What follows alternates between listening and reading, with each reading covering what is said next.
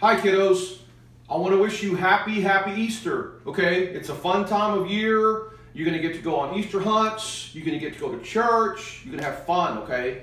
Now this coming weekend, I will be at the train station at the historical stockyards, and I got to order the new Balloon Man wristbands, okay, for boys and girls. The girls get the pink ones, the boys get the blue ones, okay? And on it, I put a little crown, because all the kids are kings and queens, okay? And I put a little cross. And then on the other side, I put John 3:16, okay? So that's going to be a good little gift for you. And, you know, the good thing about the wristbands is you can collect as many as you want because I'll have different types. Now, you know, just like I gave you the classes on money and about saving money and loving money, it's all good and dandy.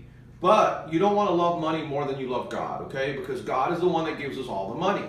He's the one that supplies us with the blessings and the gifts. So the thing about it is that it's good to have it. It's good to buy good things. God wants us to have good material things and blessings. But He also wants us to give back, okay? Give back to a little girl, a little boy that has less than you. If they don't have a lunch at school, maybe buy them lunch.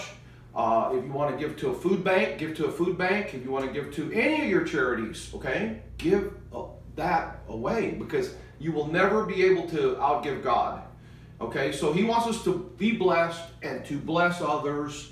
So it's all about helping one another. And that way we live in a happier place, a happier world, and everybody's happy.